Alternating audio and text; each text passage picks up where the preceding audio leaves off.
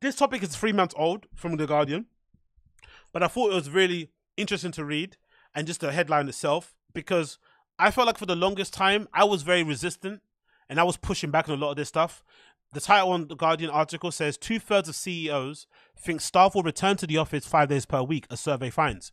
And at the time, especially during the peak of the pandemic, because I never had the ability or the chance or the note or the status at work or whatever that fucking term is to work from home. When the pandemic happened and lockdown happened, the best thing that happened was the acceptable, how it became more widely accepted in most companies. Everybody from entry level to, executives were able to work from home for the majority of the time of the pandemic. Some people had to still go to work, but the majority of people could work from home and from a laptop. And I think that opened up the possibility of most of us having a better work-life balance, especially myself. Having worked in, startups, especially companies that I actually enjoyed working at, what ends up happening if you work in a job that you actually like, you end up staying longer. You end up working harder, and you end up just taking up more of your time. And even though you're earning more money, you actually don't have a lot more free time to do the things that you enjoy, which is obviously annoying because when you weren't making a lot of money, you had way more free time, but you never had the money to really enjoy your free time. So the working from home thing freed up your time.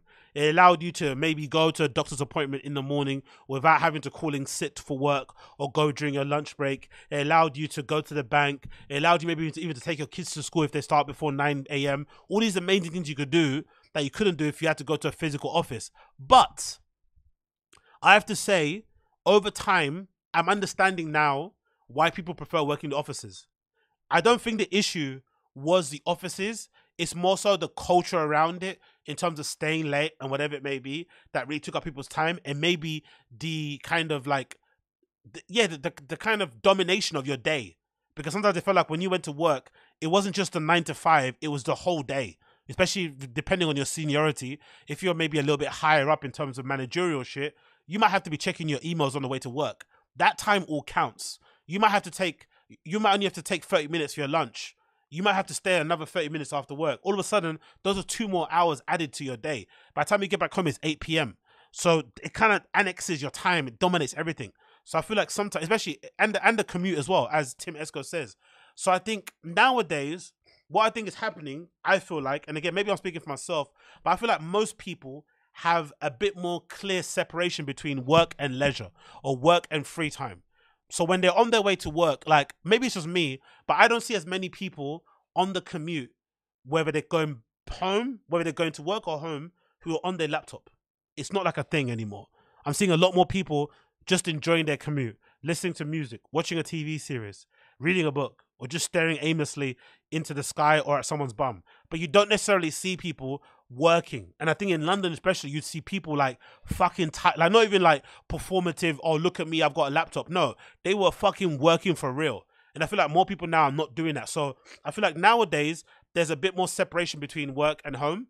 So even if we do have to turn back into the office, which most articles are saying we have to, and I do agree, I'm seeing a lot more, again, I'm sure some of you guys who are listening or the ones who are in the stream chat will agree with me. If you work in an office, you will know that a lot of companies now are requiring you to go at least 2 days a week or sometimes 3 days a week into the office.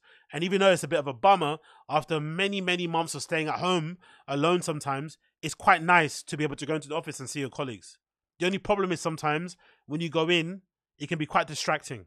Because you haven't seen each other for so long, you want to fucking dump everything that you've kind of found out or that you've learned or share something, a life update. So it's not the most productive way to spend your day in the office, but just being in there with other people is quite beneficial. Like sometimes you can get more done in a couple of hours at work, at your desk, than you can ever done at home sometimes because you're so distracted and because you're at just home.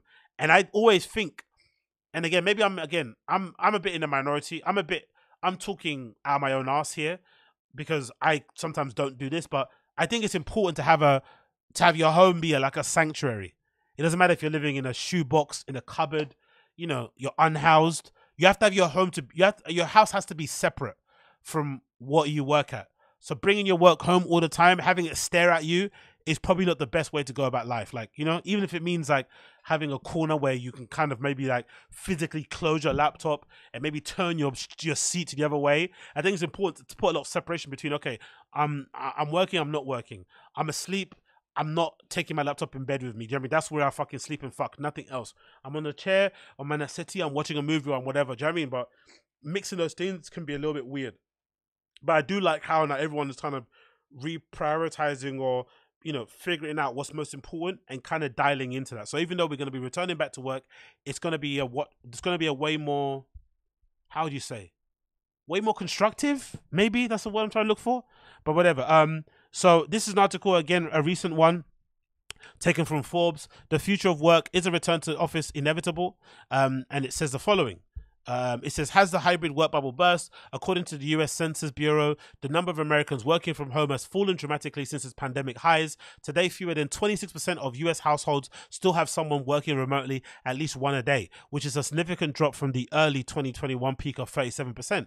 It's highly surprising that few people are working from home now, that activities from schooling and socializing have resumed in person. However, the data does suggest that the bright hybrid future many predicting might not materialize after all. While some employers still offer hybrid working and will continue to, there's a clear drive to get people back into the office or to enforce stricter hybrid arrangements. In the past, an employer might have to ask staff to come to the office 2 or 3 days, but now many are increasing specifics, indoors office, and days of introduction for more structure and regain control. But you know who I think ruined this? Girl bosses and boy bosses, right? Those guys and girls online who do those, oh, come to work with me things. I think they're the ones that ruined working from home for all of us. Those fucking idiots that work these nonsense jobs that don't matter, right? Product managers that can't code, who barely know how to fucking, you know, send an email, are here making 100,000 a year, and they're bragging about how little work they do on social media. They're posting entire vlogs where they spend the majority of their time in the office cafeteria, in the office gym, having a swim, going to the fucking coffee shop around the corner, buying flowers at lunch. All this nonsense instead of doing work. I think they ruined working from home for the rest of us. Because most of us, when we work from home, we don't take it for granted. We take it as a privilege. We take it as somewhat as an honor, as somewhat of a, you know, as a gift, right? Especially if you're used to, especially someone like me I spent the majority of my career working in retail and service industry, right? So earning shit salaries, working in terrible places where it's soul destroying. Kind of the office and working 9 to 5 was almost like my my salvation. Oh, finally I get to work like Monday to Friday, like instead of just working all weekend and all public holidays and shit. Finally, I get like a set structure and shit, right? Even though when you go work in an office, you soon realize that you give up a lot, like socially.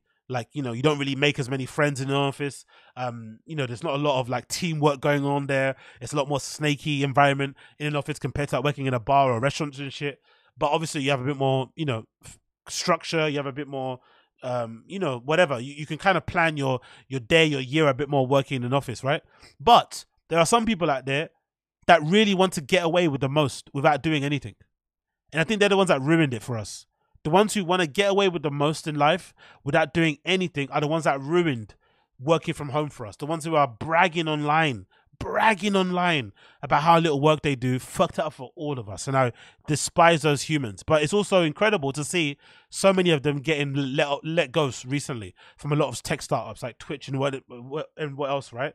Are let going a lot of these people who are earning like hundreds of thousands of dollars doing absolutely nothing, right? Retweeting things, sharing things on fucking social media, writing quippy tweets and shit, and headlines on emails are now being let go because nobody needs a fucking specific marketing communications manager. You can just roll that into one job and pay that person half of what you're paying the other person. Do you know what I mean? So that's the thing that's happening, and I'm happy to see a return to work. I really, really am.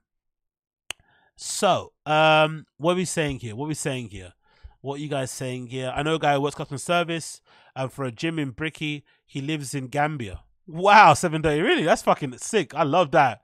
That's the vibe, man. That's the actual vibe. Remote, like being remote, independent, right? What's the term called? I forgot what the term is called. But I remember, you know what I like though? I think credit to these people. I remember when I went to travel to visit a friend of mine who was working there at the time in Nicaragua. And I did a bit of stuff, you know, I kind of traversed a little bit through Honduras and a few other people, but mostly Nicaragua. And I remember meeting this guy in a hostel in Nicaragua. I forgot the name of it. I think the hostel had like a foot iconography. If you've ever been to Nicaragua in the city of Leon, you'll know there's a hostel there that's got like a foot, that's got like an orange, sort of orange foot, like kind of logo, right? Really cool little hostel. And I remember meeting a dude there from Brazil back in the day, maybe 2008 or something, right?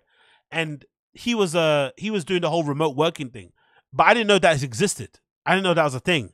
So I remember trying to figure it out, trying to ask him, what's going on? How do you do this, man? How do you just like, because you know, we got talking over drinks. And he was like, yeah, I just travel in and work. This is how I'm currently working now, but I'm traveling through Central America, going to go South America, back to Brazil to go visit my family, and then back up here again because my girlfriend lives here and shit. I was like, bro, but how? But how? All right, I couldn't figure out how, and he wouldn't tell me.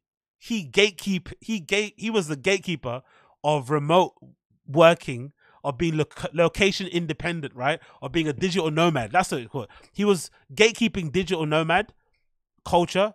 And I honestly do think he did a good thing, because now everybody knows about being a digital nomad. It's been absolutely rinsed.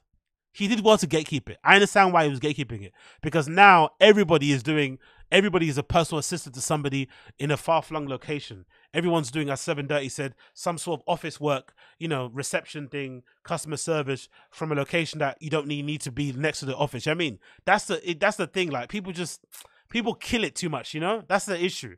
They rinse it too much. So I understand why that guy was very resistant to tell me why he was able to afford that kind of lifestyle, because now everybody does it. They've co-opted it, they've rinsed it, and I kind of get why he was being so guarded about it. I really do understand. I really do, honestly, I really do understand. But at the time, imagine back then, you're seeing somebody like traveling and he's super young and so you're like, how are you doing this, bro? How are you doing this? And then later on he tells you, or later on you find out and you're like, you know what, now I get it, because everybody's fucking rinsing this shit. So I fully understand. I fully understand.